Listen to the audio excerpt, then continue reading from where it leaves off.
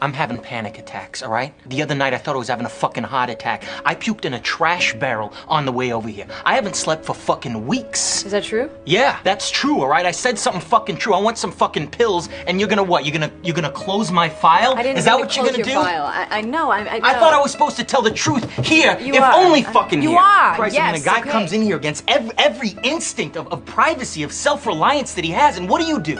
What do you do, huh? You send him off on the street to score smack? Is that what you do? You're fucking ridiculous.